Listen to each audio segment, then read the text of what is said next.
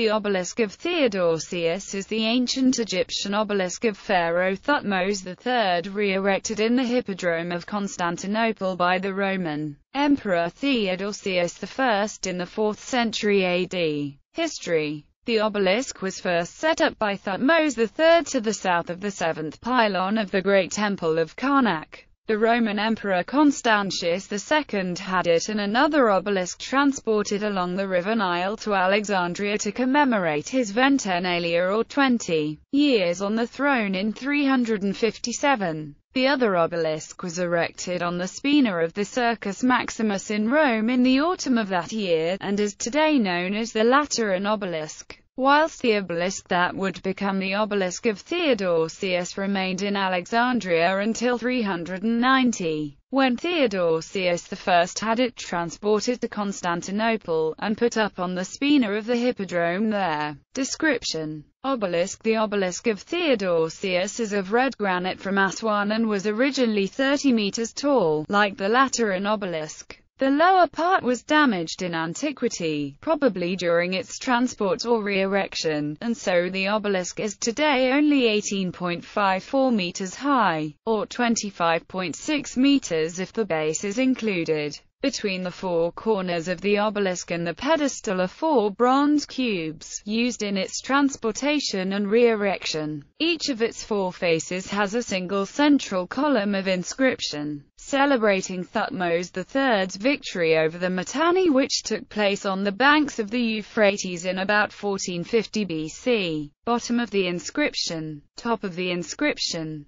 Pedestal. The marble pedestal had bas-reliefs dating to the time of the obelisk's re-erection in Constantinople. On one face, Theodosius I is shown offering the crown of victory to the winner in the chariot races, framed between arches and Corinthian columns, with happy spectators, musicians and dancers assisting in the ceremony. In the bottom right of this scene is the water organ of Ctesibius, and on the left another instrument, the emperor and his court. The chariot race. Submission of the barbarians. There are obvious traces of major damage to the pedestal and energetic restoration of it. Missing pieces have been replaced, at the pedestal's bottom corners, by cubes of porphyry resting on the bronze cubes already mentioned. The bronze and porphyry cubes are of identical form and dimensions. There is also a vertical gash up one of the obelisk's faces, which looks like a canal from above. These repairs to the base may be linked to the cracking of the obelisk itself after its suffering a serious accident at an unknown date in antiquity.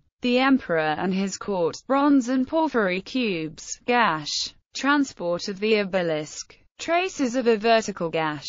Inscriptions. The pedestal's east face bears an inscription in 5 Latin hexameters. This is slightly broken at the bottom, but it was transcribed in full by travelers in the 16th century. It reads: DIFFICILISQVONDAMDOMINIS PARERIS ERENISIVSVSETXTINCTISPALMAMPORTARETYRANNIS Omnia THEODOSIOCDVNTSVBOLIQVEPERENNI TEDENIS SICVICTVS Ego DOMITVSQVDIEBVSIVDICE SVBPROCLOSVPERACILATVSADAVRAS Translation. Though formerly I opposed resistance, I was ordered to obey the serene masters and to carry their palm, once the tyrants had been overcome. All things yield to Theodosius and to his everlasting descendants.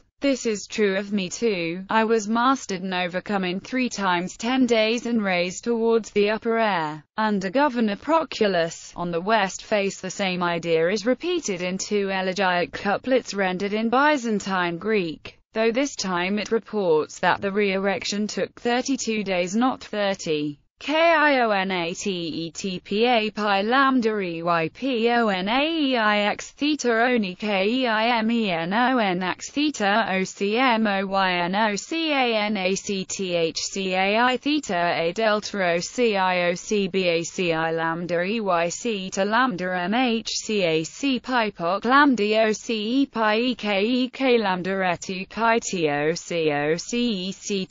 chi omega NH lambda IOICNTPIAKONTA. Delta Yo translation. This column with 4 sides which lay on the earth. Only the Emperor Theodosius dared to lift again its burden. Proclus was invited to execute his order, and this great column stood up in 32 days. Bibliography. Labib Hibachi, The Obelisks of Egypt, Skyscrapers of the Past, American University in Cairo Press, 1985, ISBN 977-424-022-7. Obelisk of Theodosius, in Volume 3 of Alexander Kazhdan, The Oxford Dictionary of Byzantium, 3 volumes, Oxford University Press, 1991. ISBN 0-19-504652-8. Jean-Pierre Sodini, Images Sculptées et Propaganda Impériale du Ivo